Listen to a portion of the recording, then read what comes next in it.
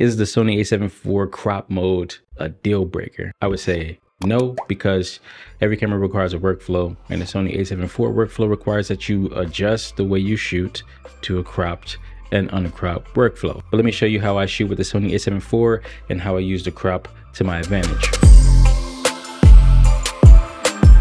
The Sony A7IV just might not be the camera for you because of the crop, and that's okay, that's fine. But as a photographer, when I'm using the Sony 16-35 to shoot real estate photography and I need a little more reach, I crop in to APS-C mode when I need a little more range to compose the shot that I'm trying to get. And I always have my Tamron 28-75 with me, and I can swap out the lenses to get the shot, but most of the time I have about 30 minutes to get in and out of the property, especially when considering the rate they give out tickets out here in Chicago, especially the towing, which is an epidemic, which is a rant for another day.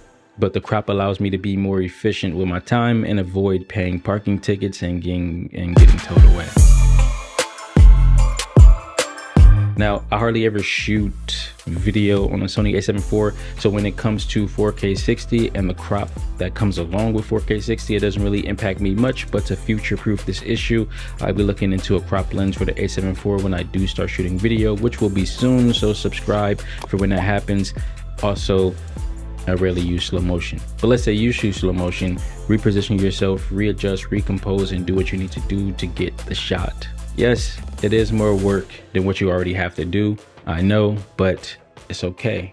It's kind of in your job description as a photographer and videographer. If the Sony A7IV is your tool of choice, then you have to work around those restrictions. Might be harsh to say, but hey, check out this video right here.